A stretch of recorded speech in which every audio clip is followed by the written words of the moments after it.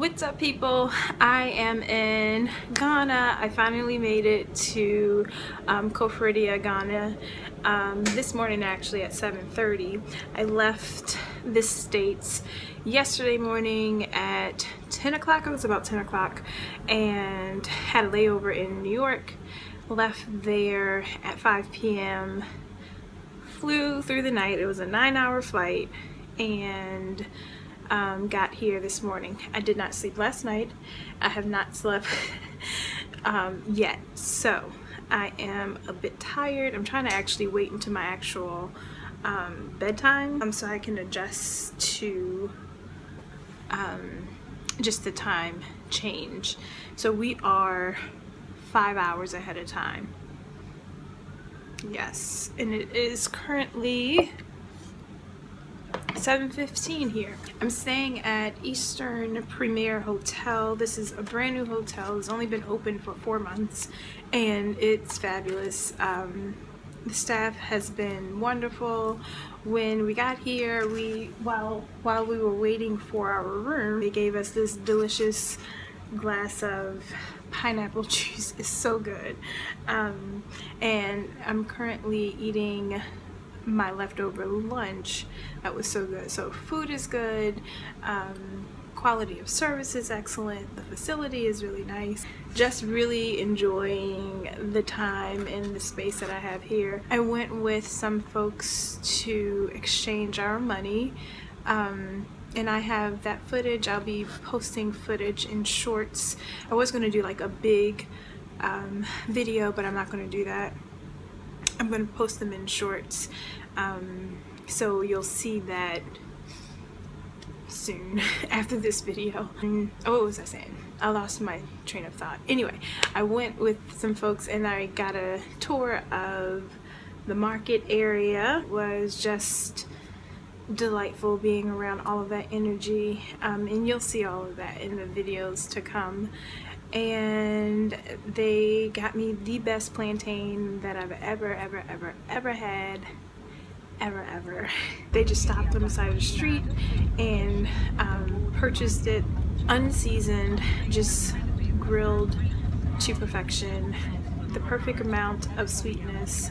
It was a red plantain, actually. Hadn't ripened yet, and it just perfect. I can't explain enough how delicious that plantain was. And I was a little bit concerned before because I've had plantain before and they've just been disappointing, but this plantain was delicious. I may go back and get another one. FYI, Ghana is vegetarian friendly. I'm having a great time, and then everybody is like, you need to have this, and oh, if you're vegetarian, eat this, and it's real food. Vegetables cooked to perfection, seasoned all the way through, just delicious. So I'm gonna give you a quick room tour and just stay tuned for all of the other videos to come. I'm planning a nice little Ghana series, video shorts sort of thing, and I hope it works out the way I have it working up here. Hope it translates to how I want it to be. Anyway, so this is the inside door. So if I'm standing in front of the door, this is what the room looks like. And it's already a mess. Yes, because I have work to do. Classes are still going. So cute little sitting area here. Ooh, hey folks. And then down here I have all of my chargers. Makeup is in there. Yep, my watch is charging up.